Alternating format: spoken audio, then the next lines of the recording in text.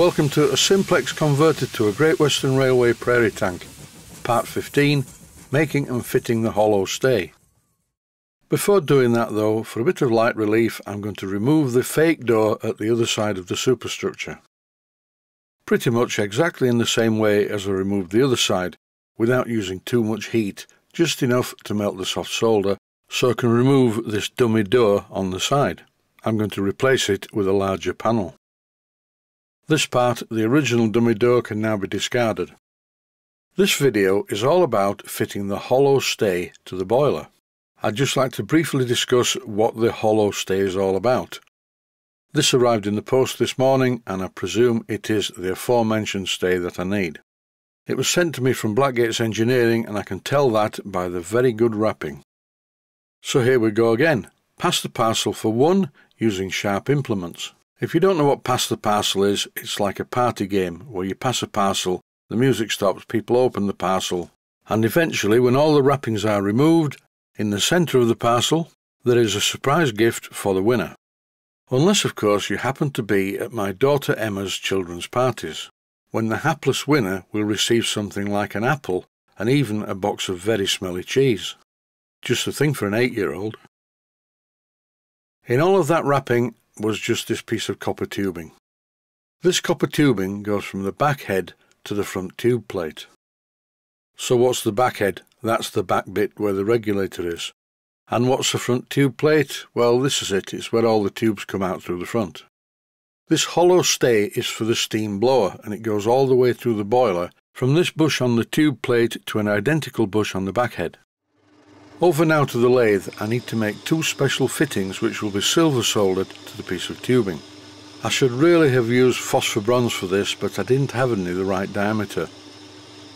One end of this fitting needs to be made from a piece of hexagon bar, and I didn't have any of that in phosphor bronze either, so I'm using brass. It's not the end of the world, and I'm sure this part will outlive me. There's a lot of talk of brass and boilers and dezinkification, but from my experience, that only really happens where oxygen is present in copious amounts. Recently I did a job on an engine where I needed to change the check valve, and the check valve was completely corroded away. That's because it had been leaking, the leak had never been rectified, and the combination of limescale and oxygen and water corroded the fitting very badly in just under 2 years. The sequence that you're watching is something that I do very frequently, so I don't see the need to narrate it. Here for instance, as usual, I am threading the part, and to do this I'm using my tailstock die holder substitute, which is a standard hand die holder, and to keep everything square I'm using the tailstock fitted with a chuck to make sure it doesn't run out of line. Alternatively, I could have fitted this die into the tailstock die holder and wasted quite a lot of time. This thread is unusually 3/8 by 40 threads per inch. I need to make a pair of fittings which are quite similar but not identical for both ends of the hollow stay. In this clip I've just parted off the bit that I need. I've turned it round in the chuck and you will notice that I'm holding the component by the threads. This is not good practice.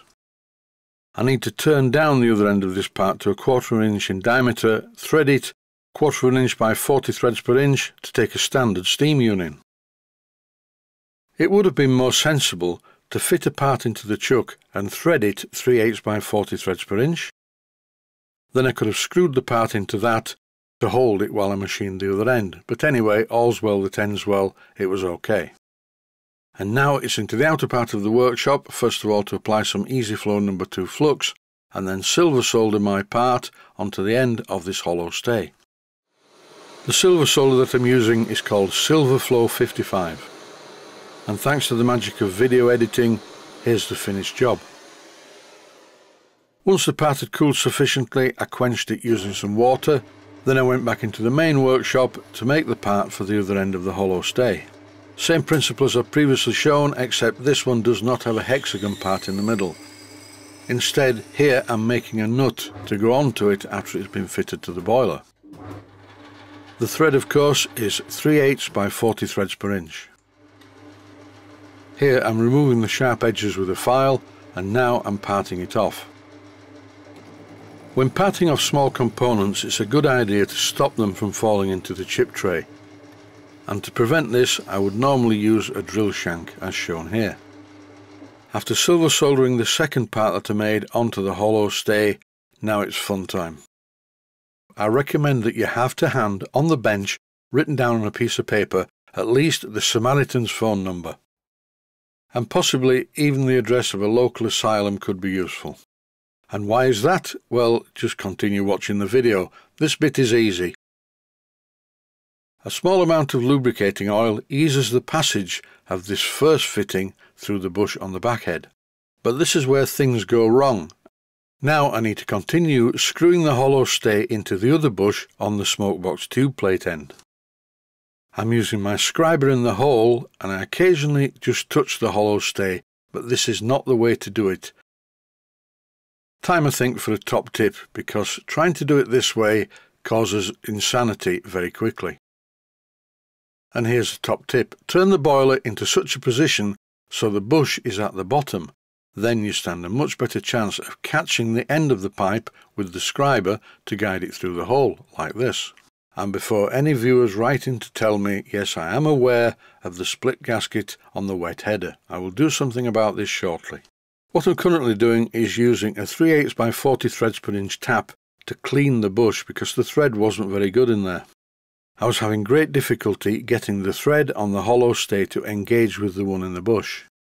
So after repeating the process of finding the hollow stay inside the boiler with the scriber, the thread now engages perfectly in the smokebox tube plate bush. All I need to do now is apply some Loctite 542 to the fitting on the back head and screw it in place. And because the threads on the back head and the smokebox tube plate are both 40 threads per inch, there's not a problem. This clip shows a washer fitted behind the nut, but the washer's a bit big. I'm going to dispense with that because I didn't fit a washer at this end, and with the Loctite 542 it will seal fine anyway.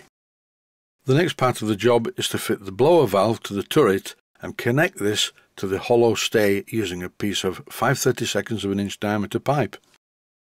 I bent the pipe using this very small pipe bender, made in China of course by a company called Microcosm.